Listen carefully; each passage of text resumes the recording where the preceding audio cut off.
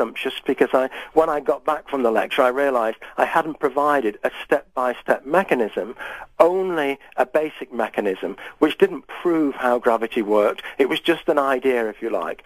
So I came back from Nevada in 2007, and it took me 8 months to figure out a step-by-step mechanism of how gravity had to work. Then it took me 3 years to find a way of explaining it. And that's what I've been doing over the past 3 years. And as I learned how to explain it, I then understood how electricity worked at atomic level, how permanent magnetism worked, why galaxies are spiral-shaped, how the atom's constructed. All of the other answers begin to fall into position. Tell me this, could you, let's say you had unlimited resources, could you demonstrate this on an empirical level, a repeatable level? Let's say you had control of the super collider at CERN. Would that be useful in proving beyond any doubt that what you're saying is accurate? I can prove beyond any doubt whatsoever, and I don't need the particle accelerator at CERN. Firstly, because there are no particles to look for. No particles, right. They're looking for particles that don't exist. So that's a scam over there. An absolute scam. It's billions of dollars to fund all these Freemason scientists and keep them in a job and keep them happy. Now, what I've discovered is there are two particles, protons and electrons, like Rutherford discovered. There is a neutron, and the neutron is made from half an electron and half of a proton fused together. Now, the corridor of fusion between the two halves is what they call today an antineutrino. But even that doesn't exist. It's just a corridor of fusion, and that becomes clear as we start to understand how the particles work. You don't need the particle accelerator at CERN to prove what I'm showing in the book. Every step of what I say in the book has been proven by modern science. There was a patent application in 2007, and it was actually lodged a week before I went to Nevada. It's unbelievable, isn't it, the synchronicity of these things. Two of the most senior physicists in the world who work for the European Space Agency lodged a patent, an international patent, at the International Patent Office in Vienna. And they lodged it for a gravity wave generator.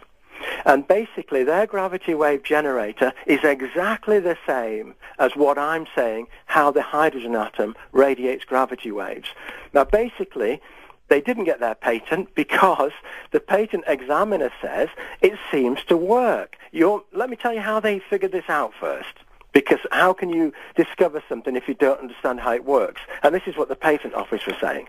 And what they said was, they were doing experiments on gravity in the laboratory in Vienna at the European Space Agency, and they had very delicate equipment inside vacuum casings to measure the gravitational field. And they noticed, and I'm using artistic license here, they noticed that at certain times of the day the gravity changed inside their glass box, and they couldn't figure it out. Eventually they figured out that every time the guy downstairs, in the office downstairs, went for lunch, the gravitational field changed in their glass case. And they realized that what was causing the change was not the guy going for lunch, but every time he switched on his hard drive in his computer, the gravitational field in the room above changed. So they started to do experiments on CD drives, and they put a disk in the glass case, and it changed the gravitational field. Excuse me, but they didn't know how. So they did more and more experiments, and eventually they finished up with a disk. And on the edge of the disk, north, south, east and west, they put 4 magnets that were allowed to spin in the opposite plane. So the disk spins horizontally and the magnets spin vertically, like propellers, if you like. So when they got the disk spinning horizontally, the disk drive, the magnets, they also got those spinning vertically. The magnets were giving off corkscrew-style radiation, but they didn't know that. All they knew was if they built this contraption, it changed the gravitational field. So they applied for a patent. They did a drawing of it. They did the disk. All this is in the book.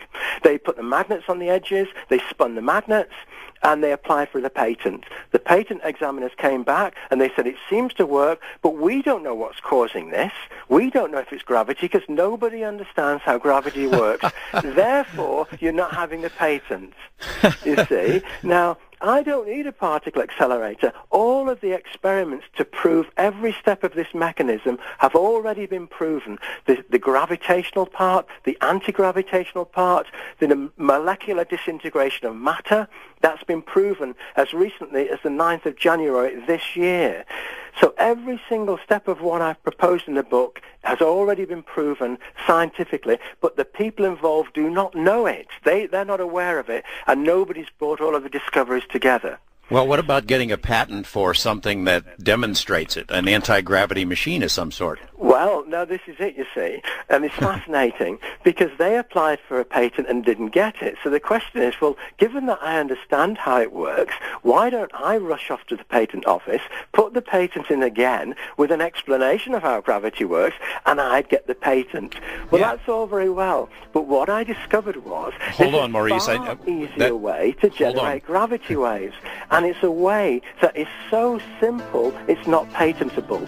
All right. Well, hold on. We'll hear in scientist Maurice Cotterell's new book, Future Science, Forbidden Science of the 21st Century, looks at gravity, magnetism, and other topics in sort of a different way. Before the break, we were looking for practical ways that his conclusions about gravity might be put to the test. These guys who tried to patent a device based on the same conclusions that Maurice has reached. Maurice, might we see you as a billionaire the next time you come back? Could you, for example, build an anti-gravity flying machine?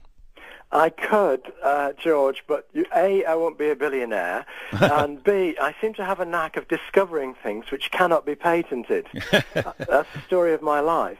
And this one cannot be patented because it's a natural process. And the reason I say that is because we've learned how the Austrians tried to get a patent on their gravitational generating machine and failed. And what I did was, once I understood how the atoms switch each other on, because it all begins with a hydrogen atom. There are two types of atom, basically. Well, three types, but let's not get complicated. The hydrogen atom is the most simple of atoms. And because it's simple, it has an electron that goes around the proton, a bit like the moon going around the Earth. Now, that gives off gravity waves, corkscrew radiation. Now, one of the considerations of the gravitational force, if it is to work, is that gravity, the source of the radiation must be equal in all different directions. And what that means, because Isaac Newton says every object attracts every other object in every direction. So therefore, gravity cannot be specifically aimed in one direction. So because all of the hydrogen atoms in the universe are pointing in a different direction, this satisfies the first requirement. Hydrogen could be the prime mover, and I'm saying it is the prime mover. The second consideration is that hydrogen must not interfere with other hydrogen atoms. Radiation from one hydrogen atom must not interfere with another one. Otherwise, you'd have chaos. You'd have one hydrogen atom causing gravity in one direction and another hydrogen atom trying to cause hydrogen attraction in another direction but failing. The third consideration is that with more complex atoms, atoms with more than 2 electrons, the larger atoms, the orbiting shells of the electrons are offset by 45 or 90 degrees. And because of that, as the electrons orbit the middle of the atom, they bunch together. And as they bunch together, it makes the atom top-heavy. From side to side, it tumbles like tumbleweed. So large atoms do not spin like the hydrogen atom. The hydrogen atom has one electron which goes around the equator of the middle of the atom and spins. So it gives off corkscrew-style radiation. Other atoms don't spin, so they tumble from left to right, from top to bottom, up, down. They have no coherent movement. Now there is a fourth consideration if we've got to figure out gravity, and that is to fit in with Isaac Newton's observation that gravity from the sun and the moon pull together. In other words, when we have a full moon and the moon and the sun are in a straight line, then we get a higher tide on Earth. And when the moon and the sun are on opposite sides of the Earth, with the Earth in the middle, we get lower tides. So we've got to take that into consideration. In some way, hydrogen from the sun must switch on hydrogen from the moon, or atoms in the moon, so that they pull in the same direction. Now, once we've accommodated each of these requirements, it becomes clear that the hydrogen atom gives off corkscrew radiation. The corkscrew radiation spins larger atoms. It causes them to spin coherently. It stops them tumbling and starts them spinning like a spinning top with a whip. It starts to lash them. This corkscrew energy spins atoms in alignment. That atom, once it begins to spin, gives off its own corkscrew energy, and that triggers a chain reaction. Once I'd figured this out, it's a very simple mechanism. Once I'd figured this out, then it becomes quite clear that if you want to generate unlimited quantities of gravitational energy, all you have to do is put one of every element that we have in the universe in a container and line them up in a straight line. Now, the biggest atom that we could possibly have on Earth has 120 positive charges in the middle and 120 negative charges orbiting the middle. That's the biggest atom we could possibly have once we understand how atoms are made. What that means is we can have 120 different atoms in 120 different containers. So we can have, for example, in the first container we fill with hydrogen. In the second container we fill with helium. In the third container, we fill with lithium. In other words, we fill all of these containers with the next largest atom of the periodic table. And then we line them all up in a straight line, and hydrogen triggers the helium. The helium triggers the lithium. The lithium triggers the beryllium. The beryllium triggers and it goes all down the chain, and eventually, halfway down the chain, the heat will be so hot that the containers will start to melt. And Okay, that's all you need to do to generate unlimited quantities of energy. Now, that can't be patented. I can't patent 120 cans and put them in a straight line. I can't do that. It's a natural process. And that's why if I can't patent it, nobody can patent it. So anybody can start generating heat energy using gravitational energy by simply lining up every single element in the periodic table in a straight line.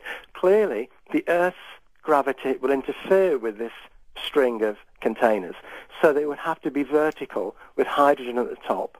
Well, again, let's get practical for a second. All right, you can't patent that, but what about a machine that relies on that? An anti-gravity machine, an anti-gravity propulsion flying machine, for lack of a better term, a UFO. Now, you mentioned that you came to Nevada, you spoke at a UFO conference, so I hope I'm not putting you on too much of a spot here, but a lot of the attributes described by witnesses suggest that these are incredible, intelligently controlled propulsion machines. A guy I interviewed starting back in 1989 named Bob Lazar said he worked on these black projects, that these machines were acquired from somewhere else, that they basically generated gravity. Would it be possible to generate gravity in a craft to, under your theory, and to harness that energy to create a flying machine, something that could travel in interstellar distances?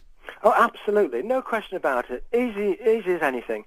In fact, you had a guest on Coast to Coast some time ago, because somebody sent me a disc and I listened to it.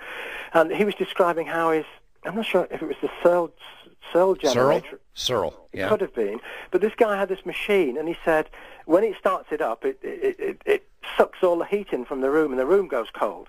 Well, that's exactly how gravity works. Atoms suck in ambient heat from the room and convert it to gravitational energy.